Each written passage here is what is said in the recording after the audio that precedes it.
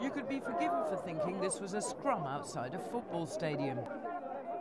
A lot of pushing and shoving as police struggled to control the crowds.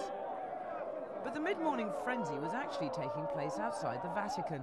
These people were all here to get their hands on the first issue Vatican euro coins. They mark 25 years of John Paul II's papacy. And judging by the attention they're getting, they're serious collector's items. This budding collector camped here overnight, but said it was worth it. Eager collectors had come from as far away as France, Germany and Slovenia. The cost for a set of the 5 new coins is 15 euros. Vatican officials anticipated that they'd be sold out within hours.